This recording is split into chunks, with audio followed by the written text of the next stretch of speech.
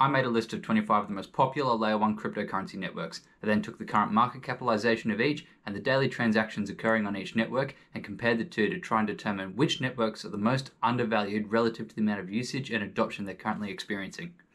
Super quick, why would you want to do this? Well, daily transactions gives an indication of how much usage and adoption a cryptocurrency network is currently experiencing, whilst market capitalization tells us how valuable a network is seen in the eyes of its investors. By comparing the two values, we can see which networks are undervalued or overvalued relative to the others. Disclaimer: while transactions done on-chain will be visible to us, transactions occurring on centralized exchanges won't be, as they're typically done through the internal bookkeeping of the exchange and not on-chain. Thankfully, that can save us on transaction fees, but it means that the transaction won't be visible to us. Can you imagine having to pay Ethereum's transaction fees every time you wanted to sell or buy ETH or an ERC20 token? No! God, please, no! No! Now, as always, this isn't financial advice. You've heard that before, you know it, I know it. But this is still an interesting exercise that can give us some additional information that you might be able to incorporate into your trading strategies. So with that out of the way, let's jump right in. Here's my lovely, beautiful spreadsheet listing some of my favorite Layer 1 cryptocurrencies. You can see Ethereum there, and Avalanche here, and oh, who can forget Grandpa Bitcoin? Now, I've jumped onto some of the most popular network explorers for each of these cryptos, plucked the number of daily transactions out and thrown them into this spreadsheet. The number of daily transactions can be seen here in this column. I then hopped over to CoinMarketCap and found the current total market capitalization for each network and plopped it in this column here. Now, we can divide the total market cap of each network by the number of daily transactions. We can think of this as a dollars per transaction value, where the lower the number, the better. Think of it like this: if we have a small market cap, the lesser known a network and the greater opportunity for growth. This will be a smaller number in the numerator. Now, if we have a large number of daily transactions, it indicates a healthy network with lots of usage and adoption. This will be a larger number in the denominator.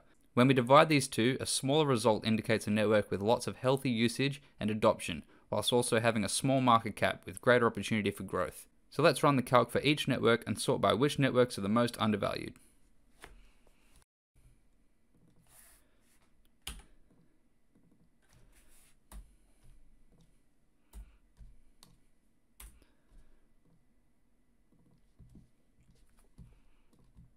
Now we can go ahead and sort by the resulting ratio from smallest to largest to try and determine which networks are currently the most undervalued relative to the amount of usage and adoption.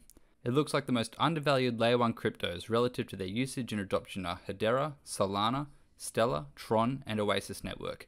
Each of these have very high daily transactions occurring on each network relative to their market cap, with particular standouts being Hedera and Solana for their massive daily transaction counts, and the Oasis Network for its healthy daily transactions but extremely small market cap. Coming down the list to the opposite end, we have Bitcoin, Dogecoin, and Cardano as the most overvalued networks. Bitcoin shouldn't be a surprise, as it's the largest market cap by far, while still having extremely limited transactions per second. Dogecoin coming in as the second most overvalued Layer 1 also isn't a surprise, as it's fundamentally a meme coin with a market cap propped up primarily through hype. Cardano is a surprise for myself, as I didn't expect the network to be so overvalued. However, thinking on it, it makes sense as Cardano has significant retail exposure, with many investors focusing on future developments and not current adoption. It's important to note that there are many other fundamental aspects to each network that need to be considered before investing. Many of these networks have unique and exciting features and architecture that may enable significant future adoption. With that said, I still feel this information is useful for seeing where different networks stand currently and can be used as part of a healthy investment strategy. Thanks for watching the video. If you found this video interesting or useful, leave a like or comment. It's much appreciated. Thanks.